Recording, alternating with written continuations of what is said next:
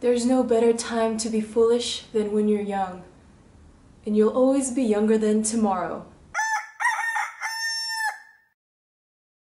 By this quote, I'm not saying be careless and irresponsible. We should always be trying to develop ourselves for the better of yourself and for the better of humanity. What I mean by this championism is we're all gonna make mistakes. We're gonna be foolish at times, and we need to learn how to forgive ourselves. And there are times when I make a mistake, I'm like, wow, my gosh, I can't believe I just did that. But you know, some lessons you learn, and then you relearn. And sometimes the older you get, you think, I should make less mistakes because I've lived this many number of years, so I should have that much more experience and knowledge. People who are younger than us might be much more wiser and much more knowledgeable about certain things. So the older you get, just be humble. Just know that you won't know everything, and that's okay, because we all have our strengths and weaknesses. So no matter who you are, what age you are, we will always be younger than tomorrow, and we have a lot to learn. What someone else might be strong in one area in their life and their knowledge, you will be stronger in another area. So if you think you're being foolish,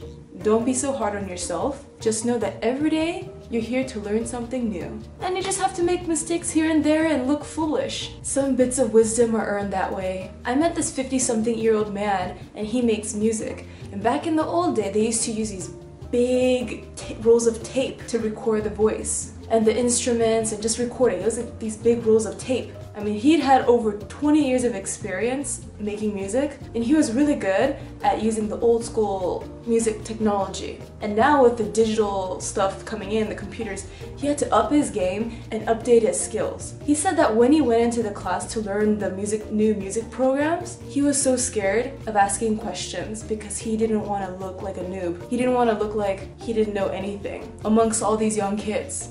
In this case, it's okay to look a bit foolish, because in terms of knowledge, he was definitely younger than tomorrow.